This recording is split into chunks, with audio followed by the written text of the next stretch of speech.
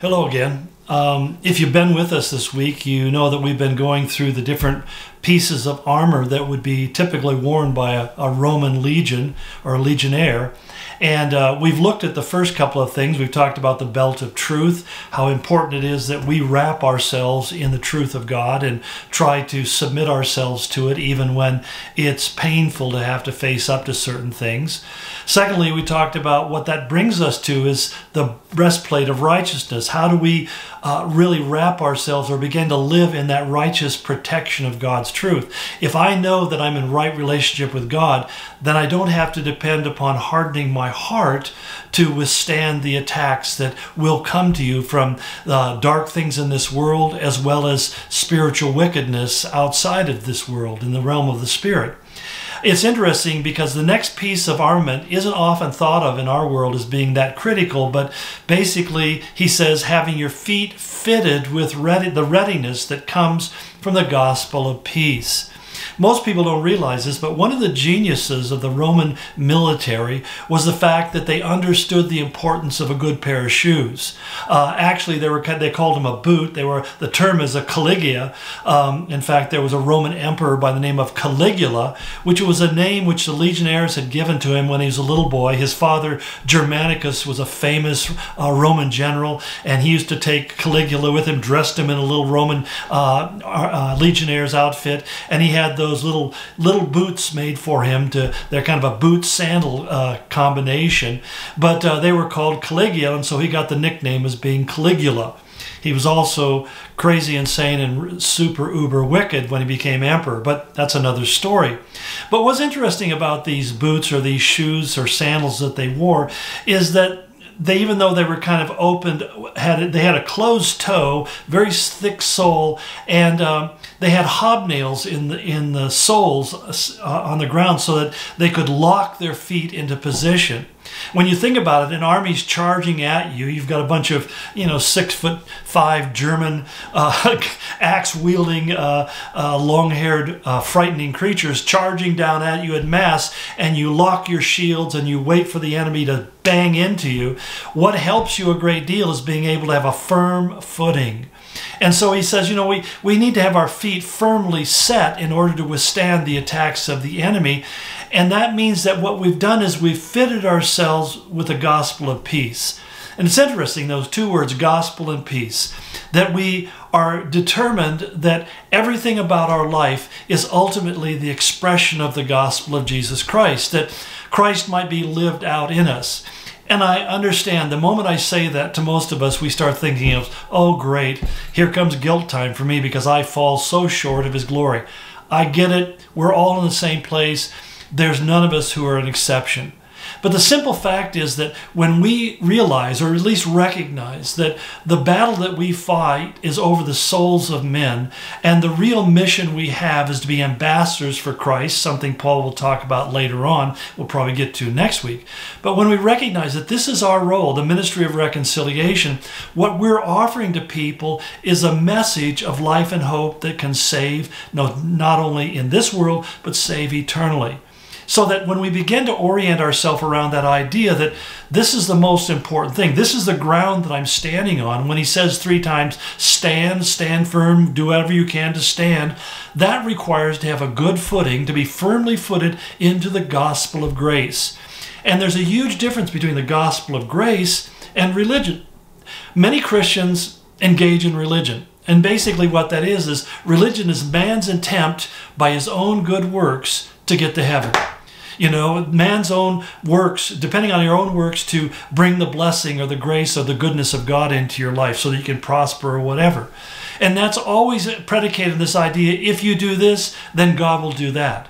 As if God is the heavenly paymaster. And the gospel of peace says God has freely given to us something that we can never earn. He's freely giving to us something that we would never rise to.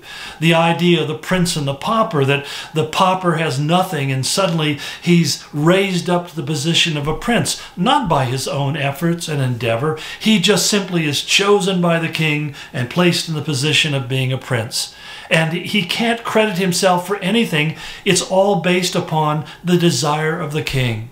And so it is with us, this gospel of grace, not by works which we have done, but by his grace, by his mercy, by his love that he has shown to us. And we need to be really, that needs to be the soil that we're really digging into in our life, that we put our spikes into the ground and we determine, we lean forward, against the charge of the enemy so that we will not be moved. It's our leverage that gives us an advantage over everything the enemy throws at you. But he says also realize that it's not the gospel of warfare, it's the gospel of peace. That basically those who are coming against us are going to be aggressive. They're going to be desiring to inflict us with as much pain and damage as they can. They're going to want you to take off the breastplate of righteousness, and so that they can begin to send fiery darts into your heart that will wound and cripple you and maybe even destroy you. And so, as we put on that belt and we secure that breastplate on our bodies by that belt of truth that we have below, we also realize that we need to stand firm and hold our ground so that when the enemy comes, we are really saying, I need to stand firm so I can declare and display the gospel of Jesus Christ. And that I want to do it with a heart of peace towards those who may, in fact, be my worst enemies. This has become so critical because really the Romans understood that if you give up ground, it's not long before you'll lose the whole battle. And so what they did is they learned and they disciplined their soldiers to, again, not only take their positions side by side and locking their shields together, but digging in their feet firmly and holding those shields in place and leaning into them so when the enemy came, it was like they were hitting a brick wall. And when they usually found that the enemies could make 3 attacks like that, by the 3rd attack, they usually would break and run, and then they could begin to advance. But the Roman soldiers didn't stop just take off and start running up the hill chasing after the enemy, because the enemy could easily reform and then begin to cut them down. What they did was they marched in formation steadily, always making sure that their feet are secured in the ground. You can't imagine how many battles have been lost because of unsure footing. I love the psalmist where he says, you keep me from turning my ankle. If you've ever walked around the Judean countryside, you realize that there's so many places to slip and fall. One time, I actually stepped on the ribbing of a boat on the Sea of Galilee and twisted my foot and broke the bone on my little toe, and it was called a 5th metatarsal. And I was in a cast, had to have surgery and a cast for months to get that sinking thing to heal, because I just simply turned my foot on the rib of a boat. I often tell people I tried to walk on the Sea of Galilee and the water's a lot harder than I realized. Well, the truth of the matter was, I simply broke one of the smallest, most inconsequential in many ways bones in my entire body. The problem is that there's so little blood circulation there that it will not heal. So to this very day, I've got this really cool titanium screw that I got the X-ray showing it. The surgeon did a marvelous job of inserting this together, but it took many months to heal. My whole point is this. We often find that great battles are lost because people don't have firm footing. They're just not holding themselves to the ground. The firmest place for us to stand is in the gospel of God's grace.